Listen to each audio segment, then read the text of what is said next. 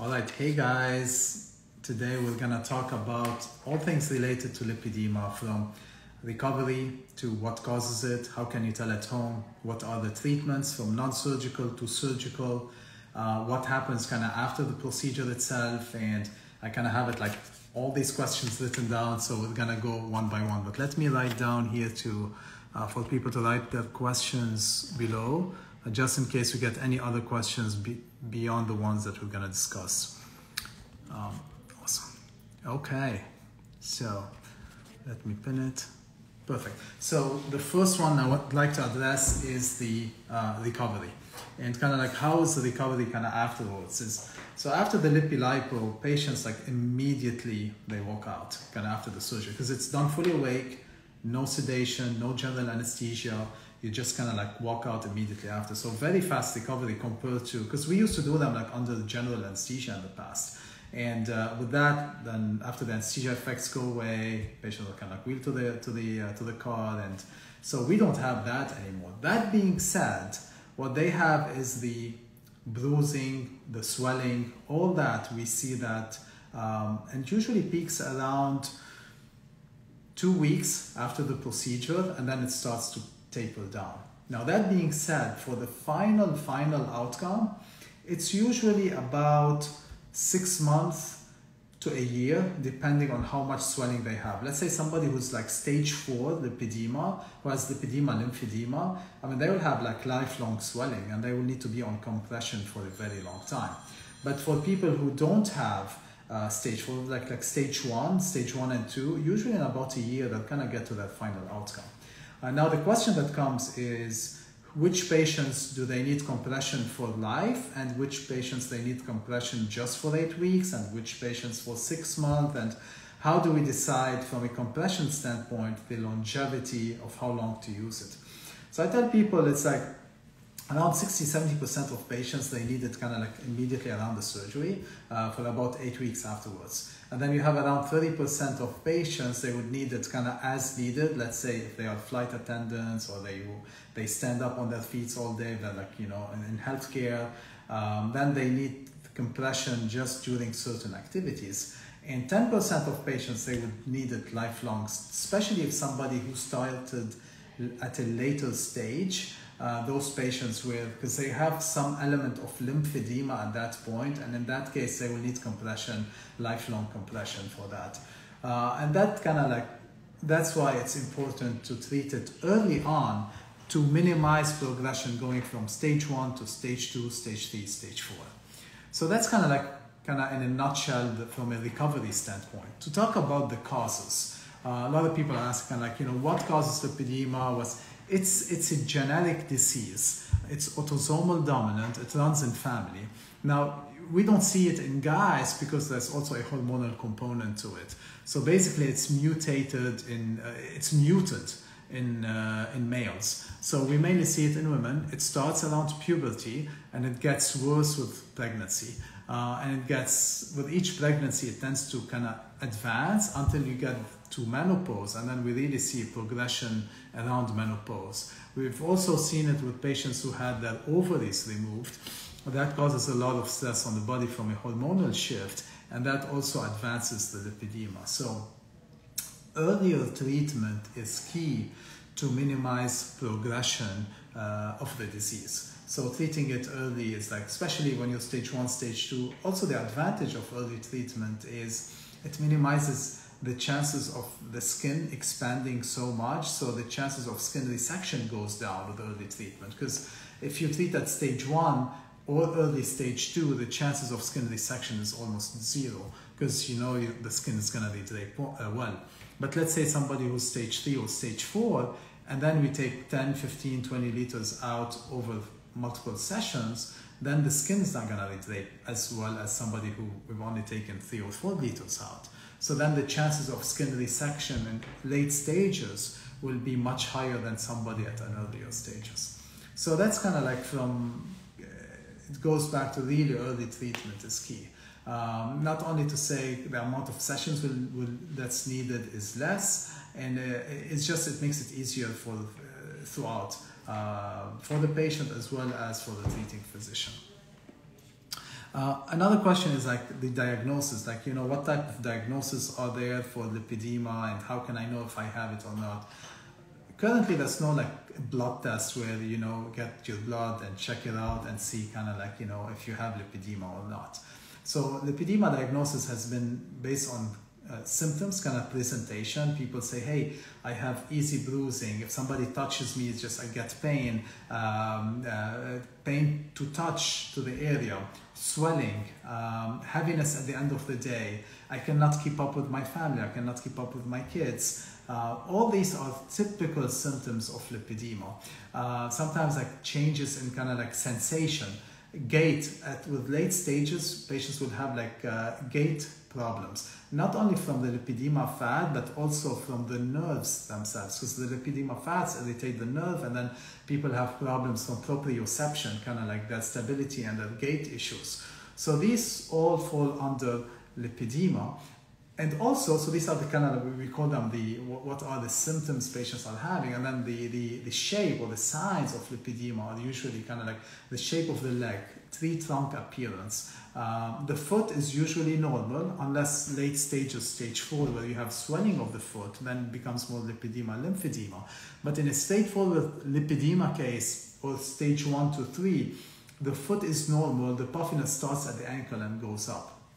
Now that being said, I've had some patients saying here that, you know, my ankles are normal, but I do have lipedema, and they are correct, because not all lipedema are stage 3, where the swelling goes from the waist all the way down to the ankle. That's, you know, stage 3, or type 3 lipedema, where it kind of goes all the way down. Some people are type 1 or type 2. Type 1, where you have it that kind of like around the upper buttock area, kind of we call it kind of, they have that wheel effect, or kind of like that tire, and that with type 2 it goes down to the knees, but it spares the ankles. The ankles are normal. In type 3, which is the most common type, it goes all the way down. So you can still have lipedema and be type 1 and type 2 with normal ankles. That's very, you know, we've seen that. And then some people have it in the arms, and the way you can tell is can progress from the inner elbow area. You see kind of you pinch and then you feel the fat, and then it goes all the way down to the wrist, and that's how you know if you have it in your arms as well. We've seen that some patients have it in the buffalo hump area, kind of in that area as well. Sometimes in the scalp, you can feel the nodules of lipedema. So pretty much, I mean, like there's so much variations. Now we put them under 5 types, but doing hundreds and hundreds of these cases, there's many more types, but you know, probably infinite, because different bodies are different and they have different expression of the lipedema gene. So that's kind of from where the deposition, where the lipedema is. Now in terms of kind of like, you know, does it progress over time, or once we do the liposuction, does it come back? And kind of these are common questions that patients are asking is, does it progress over time? Let's say without treatment, okay? So we'll go without treatment and with treatment. Let's say without treatment, it does progress over time, or it tends to progress. Extreme stress, pregnancy, menopause, GYN surgery, they tend to advance lipedema. And the problem is it becomes a vicious cycle, because that's what happens. The lipedema fat obstructs the lymphatics. The more obstruction we have, the more fibrosis we have, the more scar tissue we have. The more we have, then the lymphatic backflow to the heart, it becomes obstructed. So now lipedema progresses to lymphedema. So you go from a smaller problem into a much larger problem. So it actually progresses itself outside having progression on the hormonal side. So add to it the hormonal side, which is menopause and pregnancy and all that stuff, it kind of adds to the internal progression of the disease. So that's kind of like where it is. Now, what if we treat it? Let's say, okay, we go in, patients in their 30s, 40s, say, hey, you know what, let's go and do LippyLipo and kind of get as many lipedema fat cells out. That helps it. It helps it tremendously, and the reason for that is it helps it on 2 sides. One, it minimizes progression, because now you have, instead, let's say, have, you know, 100 fat cells, lipedema fat cells, and then you take 90 out. Now you have only 10, the body to work against. So it already, you took care of 90. Now the question comes, will it come back? Like, can we go from 10 back to 50? I haven't seen that. Once you take lipedema fat cells out, they don't come back. Now that being said, if somebody is not like following like good diet, exercise, watching what they eat, anti-inflammatory diet, and let's say the arms were not treated or the thighs were not treated, the residual lipedema fat cells can progress, or they go through menopause, or extreme stress. Then the residual area, or the areas that were not treated, can progress. I haven't seen anybody where we've done LippyLipo on them, got them where they need to be, and they come back later and kind of like, now they're stage 3, and they were like stage 2 or stage 3 before that they were treated. We just don't see it. It's not common.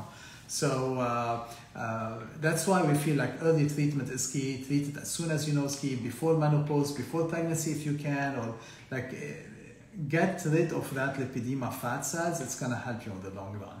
So that's key. Salve is asking question here, and I'll take the questions as they come, guys. Will the skin be more prone to bruising, etc. after the surgery? Because my skin is sensitive to bruise and everything. Absolutely.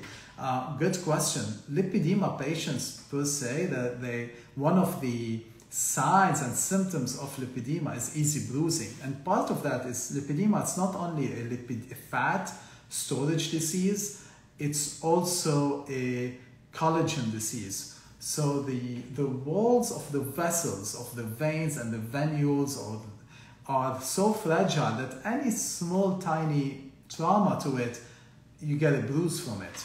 So with liposuction, patients who have lipedema are more prone to bruising and swelling than somebody who doesn't have lipedema. So the answer is yes, just because it's a collagen problem as well. And the more we study lipedema, the more we can know about it. Get Sugar Certified is asking, can you do LippyLipo and remove a Baker's cyst on a leg? We've had many patients with Baker's cyst. We still do LippyLipo, but with the LippyLipo treat the Baker's cyst, it will not. It's present in a different plane.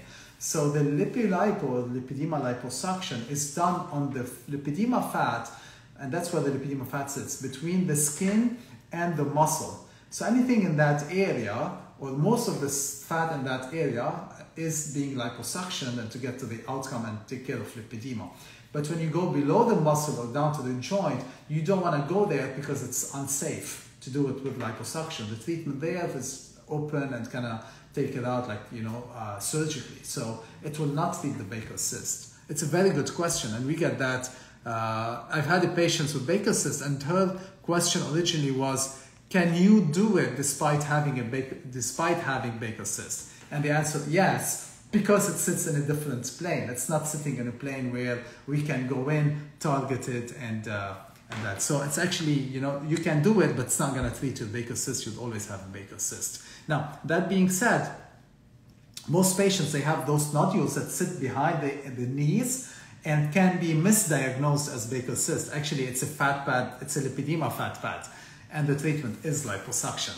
So you gotta make sure you truly have Baker's cyst. Now, if they did imaging and they see Baker's cyst, then it's late Baker's cyst, and the treatment is different than liposuction.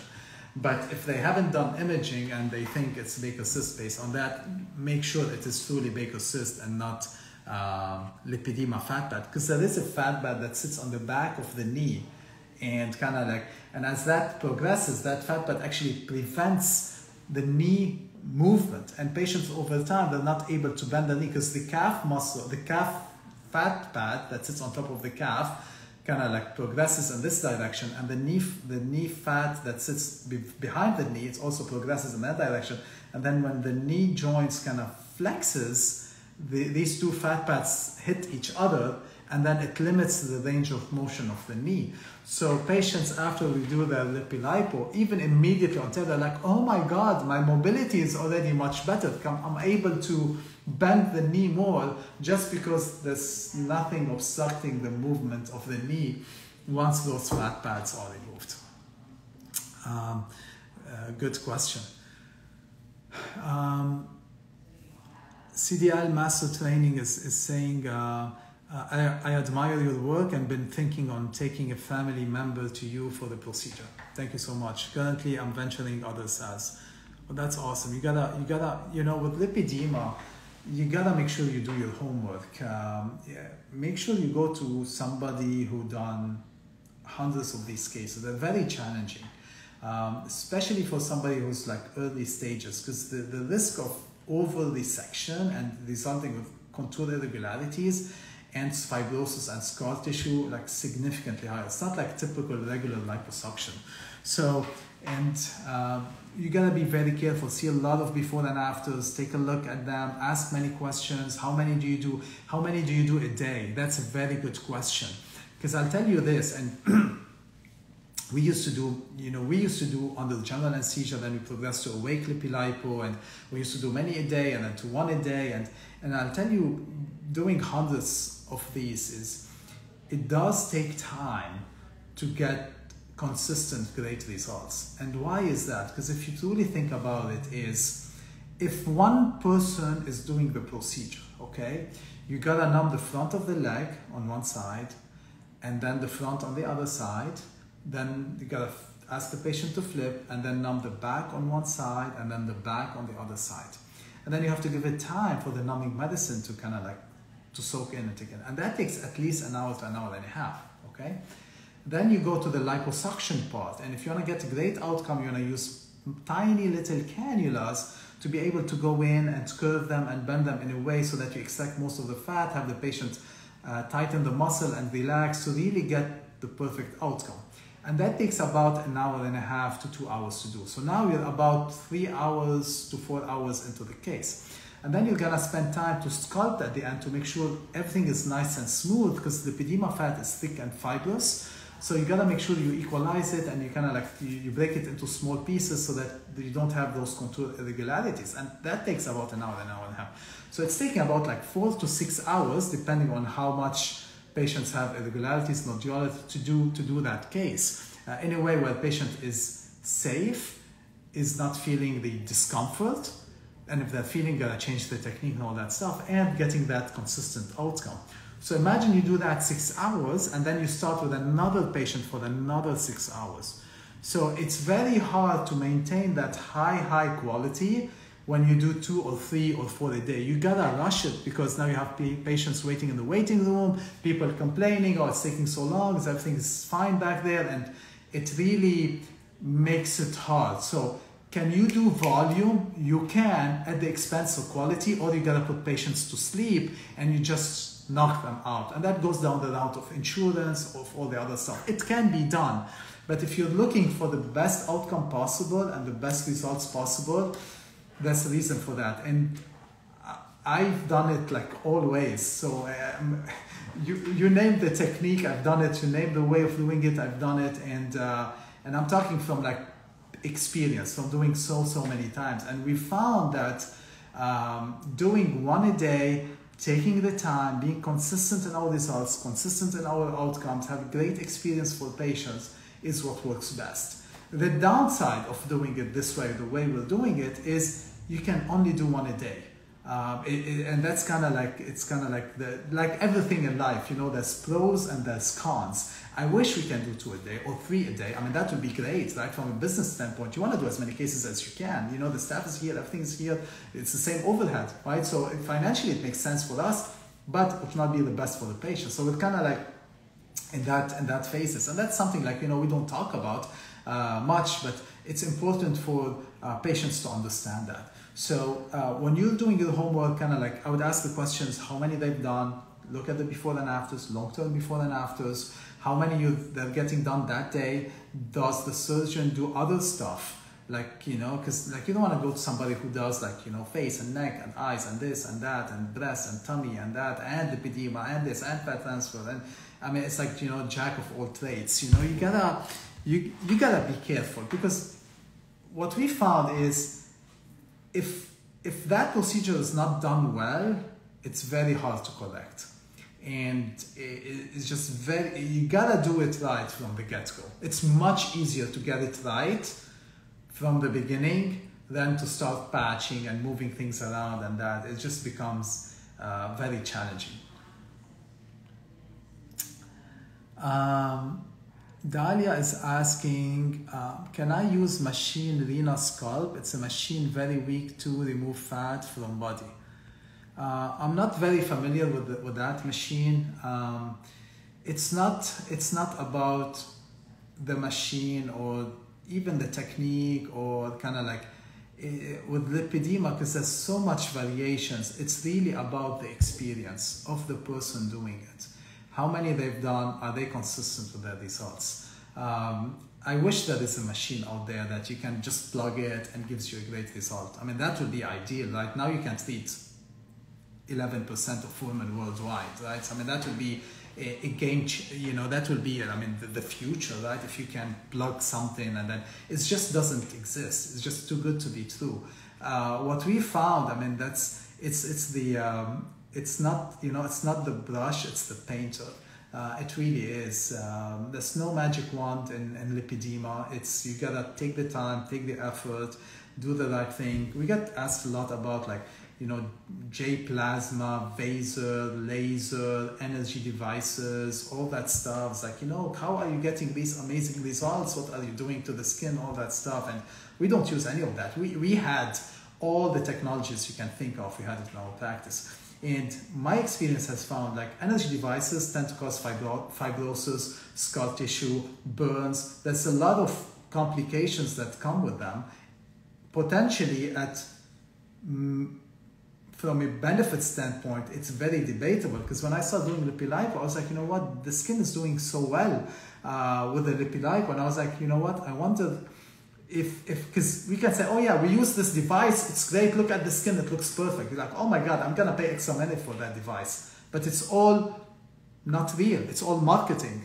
I mean, does it really make a difference? And to be able to really know, that's what we need to do. One leg you do it with laser, vaser, plasma, whatever you wanna do it, and the other leg you do it just pure LippyLipo. And look at the results.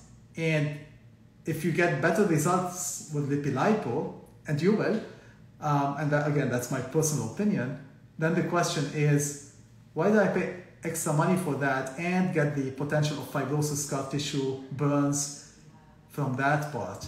But where the market is, where the money is in the market is on selling the machines. I mean, that's a huge industry in medical things that are, and that's something that you can't fight. So kind of because I mean, I get that all the time. It's like, hey, you know what, we will provide the machine for you, you just do it and that, and it's like, it's just not the right thing to do, because if that was my wife, if that was my daughter, I'm doing LippyLipo. It's just not worth it, and potentially it's bad for the lymphatics, fibrosis, and all that stuff. We don't know the long-term ramification. I mean, it's no different than the non-invasive stuff that used to be done. It's like, oh, and I still have patients from there that wasted money on stuff that didn't work. They go, it's like, oh yeah, you do it, you don't need surgery, all that stuff, and then no outcome. And now the patient wasted money, now they have more scar tissue, now I need to fix the irregularities from that. And it's just, unfortunately, the world revolves around, a lot around stuff that doesn't work, that makes money for the people who are doing it at the time. And then when time passes, and the person paying the price is actually the patient. But unfortunately, no one talks about it, because let's say I'm doing that stuff. Well, I gonna come and talk about it, right? It's like, because, well, I've done the patient yesterday this way, and she's gonna be mad because, and that becomes a conflict of interest. And you have to think about it as a patient. It's like, what's the conflict of interest? And let's say if a practice paid $500,000 for something, and now, they gotta use it because, they gotta survive. And then, so anyhow, it's just, you gotta really do your homework. You gotta really know what you're getting into. And that's where, go after the expert, see the results, make sure you connect with the person, and just, because unfortunately most people don't know what they don't know. And it's a very, it's a new era. It's a lot of people are jumping on it, and a lot of people are learning, and the patients are paying the price. Good question. Okay, let's keep on going here. Dalia is asking, I have lymphedema. Can I use the Scalp machine to remove fat and make muscles? Again, I think I just answered that. I'll be very careful with that. Most of the non-invasive stuff that I've seen don't work, especially with lipedema. If anything, it makes it worse. I've seen some people develop what we call PAH, or paradoxical adipose hyperplasia, from cool sculpting on patients, on like non-invasive on patients with lipedema. Kind of they got the opposite effect, and she was so hard to correct. And I did her probably like 3 years ago, and at the time I didn't know, like, you know, that's kind of the side effect from the non-invasive machines, and it's like going through cement. I mean, like the cannula wouldn't compress, and then I was asking the patient, and then she told me, kind of like, oh, by the way, I had this done, and I was like, oh my god. It's like, okay, so when you had it done, did you improve? Did it stay the same, or did it got worse? She's like, actually, you know what? It got worse after I've done that. I was like, that makes total sense. So instead of the fat going away because of the trauma and the inflammation, she got the opposite effect. And when you do the opposite effect, you get more scarring and fibrosis and scar tissue. And then it becomes so hard to correct. And then on these cases, and I learned the hard way, you gotta wait. You gotta wait like 6 months to a year for the body to kind of start breaking some of those scar tissue out, and then go in and liposuction. So, I mean, it was a big deal for her. We got her to a great point, but again, like I would be very, very careful with non-invasive on lipedema patients. But you know what, guys, like that makes it tricky, because like you can say, oh, you know what, of course he's saying that because he does LippyLipo. I mean, yeah, he's not gonna tell you go do non-invasive, and that's what he does. And that's where people are like, patients are getting like multiple. And then the non-invasive people, like, you know, they have a med spa or something, it's like, oh, you know, that's gonna work great. I guess you can take both sides, but we've been doing that for many, many years, right? And we would never like put our branding or reputation online for a short-term gain. We know what works. We know what works really, really well. And I guess we're just saying it hopefully to minimize potential wrong decisions made on the patient side. Just kind of try to help as much as possible. Get certified, ask any colleague recommendations in Texas. You know, no one that I know is doing LippyLipo. I'm the only one in the country who does LippyLipo the way I do it. Because the way we do it, no sedation, no general anesthesia, purely awake, liposuction, 1 case a day, great outcomes, consistent. Like a patient comes here, we're gonna post the results. No question about it. So with that, confident with our, with our expertise, experience, and the results we're gonna provide. So there's a lot of people who are now doing, lipedema, liposuction, or regular liposuction on lipedema patients. And they can be great physicians and great surgeons, but I would be careful as they are going through that learning curve, which is very steep in lipedema. You don't want to be that person where you are being used to go through that training curve. Make sure they know what they're doing. Make sure they know they've done it so many times. Make sure if they get in trouble, make sure they know how to get out of trouble. If they get severe contour irregularities, can they fix that? Or now they're gonna send you to us, and now it becomes like very awkward because I'm like, okay, well, you didn't come to us, but now we have to fix somebody else's problem, and now it's like, okay, how are we gonna do it? And then patients already have paid so much for it, and it's just like, it becomes so hard on the patient, so that's why I'm like, do the right thing from the beginning. It's just much easier for you. It saves you so much on the long run. In life, I mean, you get what you pay for. It is what it is. It's unfortunately, that's what it is. I'm not saying, why don't you come to Lebanon? I operate only in the US, actually out of one location. Most of our patients fly to us. So it's just like the time for me because if I fly to other country to do surgeries, then we have to stop doing surgeries here. And if we stop doing surgeries here, we're delaying our patients here. And that's the efficiency. It's not as good as here, because here the team knows me. I know everything we know where it is. We are consistent with our experience. When you fly and that, you're gonna lose time to fly, time to come back, delay the patients, and already we're booked. So basically we're very cognizant on our time, how to spend our time, where to spend it, and how to service as many patients as possible. So we get invited, throughout to go and operate. We just don't. CDL Master is asking, appointment slots do you have? Link in bio, so you send the information, and then You'll be required to send your new patient paperwork to see kind of that and the photos. And then after that, we'll send you to a consultation, and then we can take it from there. We are opening some slots for next, we were fully booked till 2026. And we get so many people like, I want to go with you, but I don't want to wait for 2 years to get my surgery done. And I was like, and I was thinking about it. It's like, you know what, like, I get it.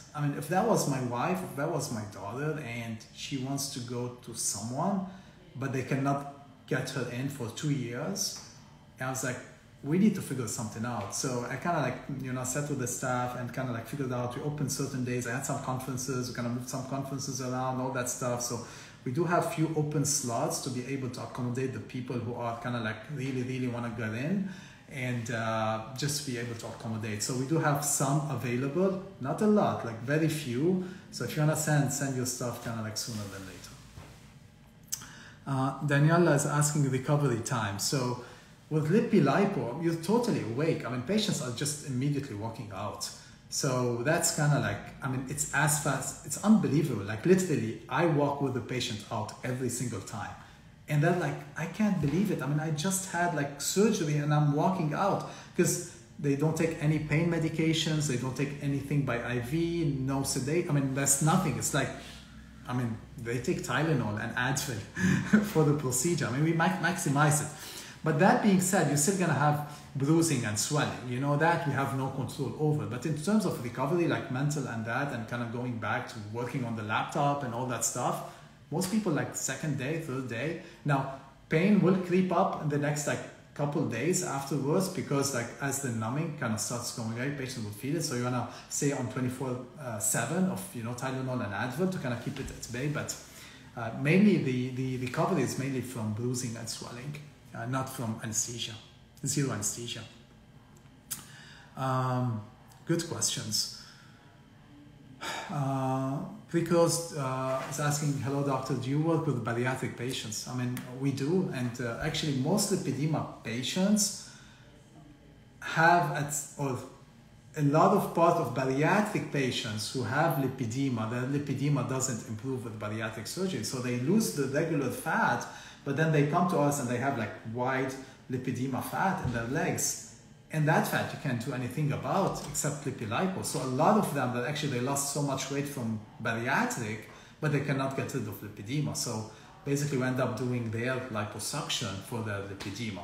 Now that being said, bariatric patients are a little bit more tricky than non-bariatric patients, because most of bariatric patients, especially in the thigh areas, they've lost a lot of regular fat, so they have laxity to start with. And then they have the lipedema fat sitting below the excess skin. So we have to really go and search for the lipedema fat to take that out. And the mistake that I've seen bariatric patients happening to them is they lose the regular fat from their bariatric surgery, and then they go get a thigh lift or a skin resection. And then, but their lipedema fat hasn't been treated, and then they come to me after the fact. And I was like, they wasted one surgery, because they needed to take the lipedema fat before they got that skin resection. Because now let's say they did the bariatric, they got the skin resection, but they haven't done anything to the lipedema fat. The problem is that when I do the liposuction for lipedema fat, especially if they have more than 10 liters, 15 liters, now they have extra skin, now they need another skin resection. So if you're a bariatric patient, you've lost your regular fat, you still have lipedema fat, don't do any skin resection. Wait, get your LippyLipo done first, and then do your skin resection as the last part of your recovery. And this is very, very important. Dalia is asking, I have lymphedema stage 2. I ask for my body, not my legs. I have the lymphedema at my legs. So, and we gotta be, Dalia, here, the two things you gotta, is lipedema versus lymphedema. So, lipedema, it's a different entity than lymphedema. Now, lipedema can progress to become lymphedema. So you have stage 1, stage 2, stage 3, lipedema, and then when you get to stage 4, lipedema pushes the body to become stage 4 lymphedema. So, so you gotta see kind of what the causes are. Lymphedema per se, if somebody who comes in who has one leg lymphedema from, let's say, cancer or radiation, and that, we don't treat those. Our practice is only dedicated to lipedema patients. But if the lymphedema is from the lipedema, then yes, then we will do LippyLipo on those patients. Good question. Proand is asking, I was diagnosed with mild stage 1 lipedema. Would I still need 2 surgeries, or could it possibly be done in one session? Good question. So stage 1 patients, especially mild, these are the toughest patients to treat. And that's very important, because patients tend to think that, oh, I'm stage 1, I'm easy, I don't have much, it's gonna be like super easy. So, and a novice surgeon or an experienced surgeon might think the same. But that's the biggest mistake, because stage 1, early stage 1 patients are the toughest patients to treat. Why is that? Because if a surgeon is not experienced and they over resect, and you're very prone for over resection or over liposuction, you end up with horrible contour irregularities that cannot be fixed, and that can cause scar tissue, and that can cause discoloration on the skin, and these are like very, very hard problems to treat. So stage 1 lipedema, you gotta make sure you see an expert, even more than stage 4 lipedema, because you got like extreme, stage 1 or stage 4, right? There's more room for error in stage 1 than there are in stage 4. So you gotta make sure you do it right. And you wanna treat it early on, but that's kind of where the expertise come in play. So you have to make sure that stage 1, we use tiny, the smallest cannula possible. The longest time, like 6 hours these cases take us, because like we spend a lot of time to make sure it's nice and smooth at the end. Because if it's not, if it doesn't look perfect at the end of the surgery, it's not gonna look perfect in the future. So you gotta make sure at the end it looks as good as it can be. So these cases, this is where problems I see the most actually. Now to go back to, can I do it in one session or 2? The more you do, the less specific it becomes. What I mean by that is, when you do those legs, you're doing 360 to the knees, 360 to the calves, 360 to the ankles. And then if you do go all the way up, now you have 360 to the thighs, 360 to the saddlebags. So the amount that's spent, you're talking about 6 to 8 hours of surgery in there, kind of to do that. The limitation comes, it's not how much fat to take out, because stage 1, you're not gonna have 5 liters. You're gonna have maybe 2, maybe 3, especially if you're mild stage 1. The mistake that I see that if people go to 5 liters, you're gonna have bad contour irregularities, guaranteed 100%. So the limitation in the experienced hand on stage 1 is the amount of numbing medicine that is injected. Because there's a limit. Above that limit, it goes into lidocaine toxicity, which can like affect the heart, seizures, all that stuff. You don't wanna go into that. So you wanna stage it, not because of the 5 liters, but because of the toxicity. So even if you're mild stage 1, you still need 2. 1 knees down and 1 knees up. And we stage it in 2 days apart. We do 1 on Tuesday and 1 on Thursday. So we give 1 day for the body to relax and to absorb all the numbing medicine, so we can maximize numbing medicine on Thursday. So that's very, very crucial. Dalia is saying thank you. You're welcome. Beauty House saying you do a great job. Thanks. I'm working in Spain like physical therapist with lipedema patient. Well, thank you for sharing.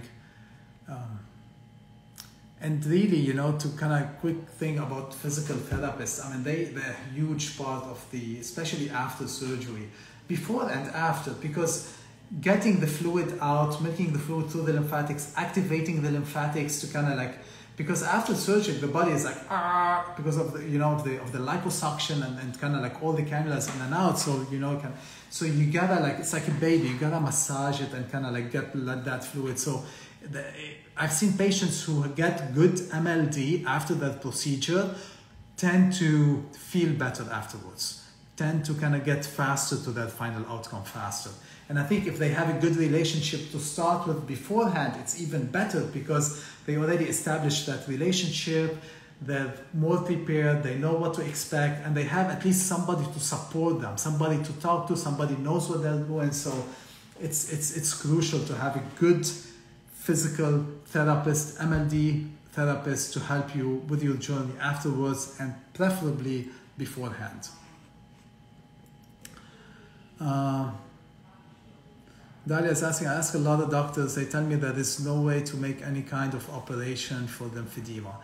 I'm not sure I agree with that. I believe you, but I would look for other doctors. Unfortunately, whoever is giving you that recommendation is not true. There are many operations that can be done for lipedema, and many operations that can be done for lymphedema, and many operations that can be done for lipedema, lymphedema. So whoever is giving you that advice, I would definitely seek a second opinion, because it's not correct. I mean, there's the lymphatic to venous bypass, there's liposuction that can be done for lymphedema, depending on what your etiology is, there's always a solution. Now, I don't know your full history, so I cannot guide you with that, but I can tell you, whenever somebody tells you there's no, it doesn't mean that's no, it doesn't mean that they don't know any better. To them, it's a no, but there's always a way to kind of get things done. So I would personally look somewhere else. And that's, unfortunately, that's what lipedema patients go through. Most of them, they were told liposuction below the knee cannot be done, or it's unsafe, don't do it. I remember when I started doing lipedema many years ago, liposuction along the knees, and I was like, even for my own colleagues, oh my God, because that's how we were taught in training. You never go below the knee, you never liposuction the ankles, it's not safe, it's high risk area, there's a lot of important suction, which is true. You gotta do it the right hands, you gotta have an expert. So most of these surgeons, they were telling people oh, you know what? Basically, you're just fat and you have no solution. Good luck. And it's not true. So when you look backwards, so all these advice from the expert, and they're great people, both certified plastic surgeons, great, good physicians, but they didn't know better. And it's not like they did that on purpose. They truly believed there is no solution, and this is just fat that needs to sit there, and you gotta diet and exercise and do better from that standpoint. So I would be careful, there's always a solution. There's always a way to get what you need to get. So I would look somewhere else, personally. We've done it, we do it. We've done it hundreds and hundreds and hundreds of times, and that's all what we do.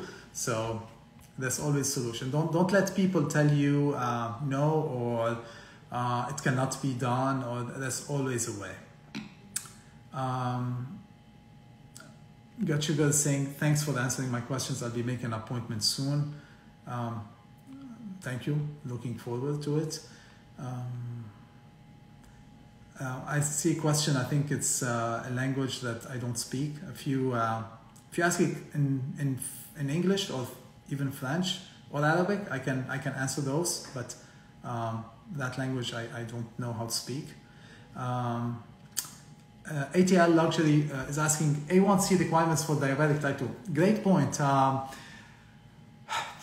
Good question. With liposuction, obviously you don't want somebody who's in very high A1C just because from a health standpoint, but really as long as you're within the norm, it doesn't affect much in terms of what we do. Unless your HbA1c is 10 plus, but anything within the norm, there's no contraindication. Again, it's fully awake. It's with what, from a medical standpoint, really what we look at is the heart, more than the HbA1c, or if somebody had whatever history of some sort of cancer, that the heart is key, because we're injecting fluid into the body, and then we're liposuctioning that. So when you inject fluid, you're adding, and the heart is a pump, it's a machine, basically it's pumping all the time. So when you add fluid, and if somebody don't have good reserve, then you can add to the muscle of the heart, and that can cause rhythm problem or problems with that. So we need to really look at the heart, making sure the heart is young and healthy, that can accommodate the amount of fluid we're pumping in and then we're sucking out. But other than that, I mean, if your blood sugar kind of like that, or just say, get it as good as you can get it, but it's not like a contraindication. One is asking local anesthesia. I mean, that's all what we do is local anesthesia, like pure local anesthesia. That's pretty much it. No sedation, no IV sedation, no general anesthesia. We used to do all that stuff. So let me tell you about, so we started general anesthesia for everyone, right? And patients did well. I mean, that's the thing, patients did well, but their immediate recovery, I mean, they were like dizzy, lightheaded, this, that. You wheel them out to the car, and I was like, then we started to doing it awake, but under sedation. They did better, but not like perfect. And then we did to awake under PO pain medications like Percocet or stuff like that. They did better than under sedation, but not. Now we don't even give them anything by mouth. We don't give them Percocet, we don't give them anything. We just give them Tylenol and Advil. Because we found when you don't give anything, we don't take the inhibition of the frontal lobe out, so they actually do much better. And sometimes, like, I see patients, if they're not doing very well, I'm like, did you take anything, especially on that second procedure? Like, we do one on Tuesday and one on Thursday. And if on Thursday I see they're having like more discomfort than on Tuesday, I'm like, did you take the Percocet from yesterday, this morning? Because I can tell, because if they take it, they're gonna feel it more. Because they take it's opposite of what you think as a patient. It's like, you know what, I'm gonna load on them so that I don't feel anything. It's the opposite effect. So the less sedation you give, the better experience you're gonna get. And again, like, we know that the hard way, I mean, because we've done hundreds and hundreds of these. Vilma's asking, I have a big tummy, so it's possible made by liposuction to downsize. Again, if the fullness is from lipedema and fat fullness, yes, it works today. But if your fullness is from fat under the muscle or excess skin, then LippyLipo is not going to help you. It's going to be a waste of your money. I was asking, is it possible to use IV antibiotics instead of oral afterwards? I've worked really hard to repair my gut after past antibiotic use. I mean, you can. Some people, we tell them, if you don't want to take antibiotics, don't even take it. So with liposuction, with LippyLipo, and I've had few physicians will say, you know what, I don't want to even take my antibiotics. It's like, okay, no problem, don't take it. It's not like, oh my God, it's not like you're doing a knee replacement. So with LippyLipo, it's not like, so if you don't feel like taking antibiotics, I don't think it's worth getting IV access and getting, like, you know, outside IV antibiotics at home for liposuction. It's just the risk outweighs the benefit. So I would say if you don't want to mess up with your gut bacteria, don't take any antibiotics. Good question. Taylor is asking, does your office work with insurance at all? We don't. We don't, and the main reason is with insurance work, they value quantity, not quality. Because if you think about it is, let's say, okay, you do LippyLipo and then we're gonna give you X amount. Now, if you do a great job or if you do a crappy job, the insurance are gonna do the same, right? So basically, the incentive is not there to give a great job. So, and the insurance will give you to a point where you need to do like 3 or 4 a day, 2, 3 or 4 a day to be able to compensate so the numbers make sense, right? So then what happens is the hospital or the physicians are kind of stuck because the hospital tells the physician, hey, you gotta do 4 of these so the numbers work, right? Otherwise we're gonna kick you out. Because the insurance is giving them based on the numbers. So it's a numbers game. Now to do 4 a day, guess what? The quality is going to go down. So for that reasons, we say we don't take insurance and we do 1 a day. And that's a decision. And, you know, like, do we want high quality and low number of people and not do insurance? Or we want high quantity, high number of people and take insurance? Kind of like, and that's a decision that, you know, that patients have to make, physicians have to make, and practices have to make. So let's say if I work in a hospital setting, right? Basically, they will fire me the second day. I will be fired 100%. Because I'm gonna go there and I'm gonna say, hey, listen guys, we're gonna give the best outcome possible. We're gonna take our time with the patient. We're gonna do one patient today, and we're gonna make sure they walk out with a big smile on their face. They have a great experience, but we're only doing one patient today. And they're gonna be like, just, you're out. Because the numbers don't make sense. Because the insurance is gonna pay them that much. It's gonna cost them that much to run the operating room and the staff and all that stuff, and then they're gonna lose that much money on me. So they're gonna fire me. But they tell me, listen, if you can do 4 cases a day, now they can make that much, they're paying that much, and now they're making that much money. They're like, okay, great, we want to hire you. So you gotta understand that as a patient on the other side. And it is what it is. It's so unfortunate, you know, like the insurance companies and the hospital, they just control everything. They really do. And the physicians are kind of stuck in that position where, and I promise you, I think most physicians, they want to do the best for the patients. They want to take the time, they want to give the best outcome possible, but they just can't. They're in a position that can't. We've been very lucky, like we operate not in a hospital setting, and we have our patients who are amazing and come to us, and kind of we are selective in a way where we go after results and quality. And the day we can't go after quality and results, we won't be doing it. I mean, it is what it is. It's just because the outcome that matters, the quality is what matters. You know, it's and it's a more personal thing. Like if that was my wife or my daughter, this is what I want them to go to some place. That's all what they do. They're them, they're VIP, they stay there all day, they take care of them, they get the best outcome possible, the best results possible. And it's just like, so we don't take insurance.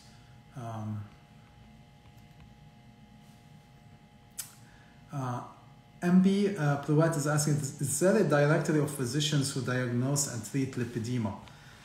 Good question. I'm not sure about that. In our practice, we don't require official diagnosis, because we can tell based on the signs, symptoms, and the way and the pictures. So you don't need an official diagnosis for that.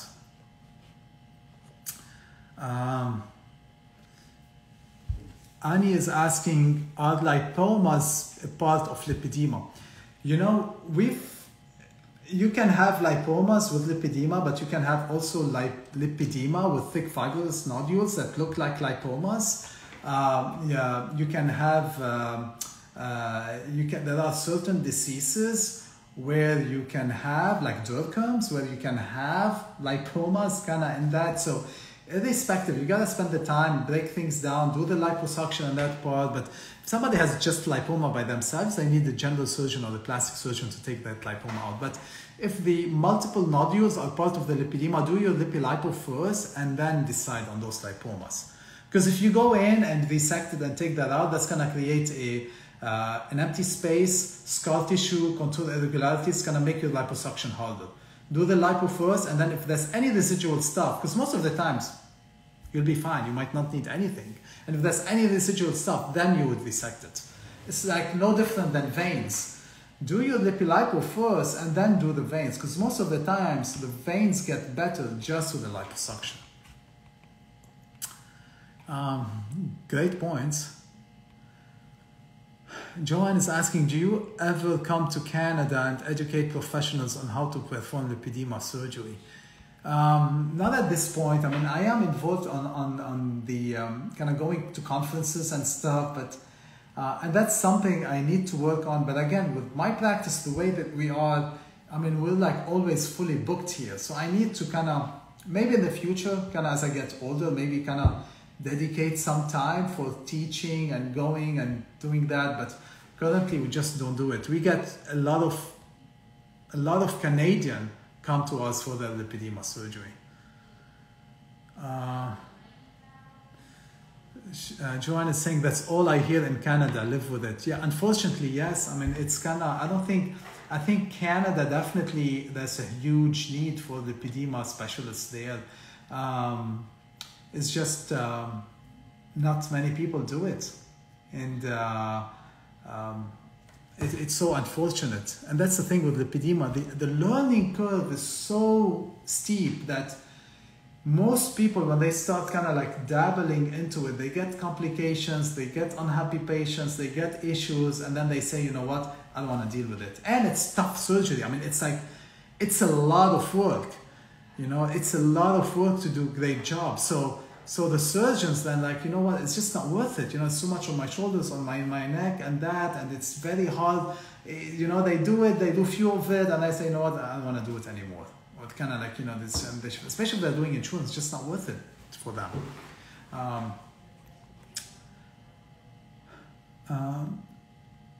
Nunes is asking, I just joined the live after surgery. How long is the recovery? So again, patients walk out immediately after. I mean, there's no recovery from general anesthesia. The main recovery is bruising and swelling. So basically, I walk with the patient at the end of each surgery. It's like, okay, hey, how do you do? And sometimes patients consented. I go live. I mean, I take a selfie video with them. So I mean, the recovery is. But that being said, you're gonna have bruising, you're gonna have swelling. Pain's gonna kick in after like 48, 72 hours when the numbing medicine kind of goes away. So there is some recovery, not like general anesthesia or sedation, but it's like the best recovery you can have because you have no anesthesia. So,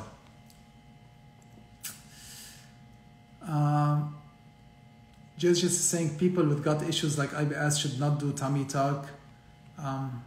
That's with tummy tuck. I'm gonna like, you know, we'll talk about lipedema. So, Marsha is saying, is this surgery safe for someone with microvascular disease? Good question. I mean, it depends. Like, I mean, is it like, if the disease, is it arterial disease? Is it venous disease? If it's a vein disease or the varicose veins, most lipedema patients have varicose veins and varicose problems and kind of like that. And then we do LippyLipo on them and they do very well. But let's say if somebody has microvascular disease, like peripheral arterial disease, and they have problem walking, they don't have enough blood supply and blood flow to the legs, then you don't want to do that because that's going to stress the body and can potentially cause any issues. So it depends on what type of vascular disease the patient has. Or if it's a heart disease or aortic arch disease and stuff like that, you don't want to do the surgery. It's too high. It will put you at a higher risk of complication, and you want to do it in a hospital setting. But if it's a venous disease, then that's easy.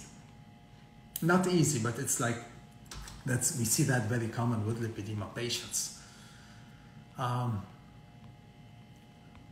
Let's see kind of what other questions we have here. We're almost at 1 o'clock, and I'm gonna see a patient here shortly. Was asking, when can I fly, after the procedure, when can I fly back home? Most of our patients, they fly back in 2 days after the procedures. So usually what we do is they get if the blood count is above 14, we do one session on Tuesday and then another session on Thursday, and then patients fly back on the weekends, usually. How can we, Lalbader is asking, how can we treat loose skin post-lipo below the knees? You know, most of my patients, especially below the knees, the skin does very well. We almost rarely have any patients needing skin resection, especially below the knees. If lipo is done very well, if you're doing LippyLipo, especially if you're stage 1, stage 2, you just don't need it. Now, stage 4, massive weight loss, yes, you'll need skin resection. But stage 1, stage 2, and below the knees, the odds of needing skin resection, I mean, it's almost zero. You gotta make sure you go to an expert. You really need to, guys.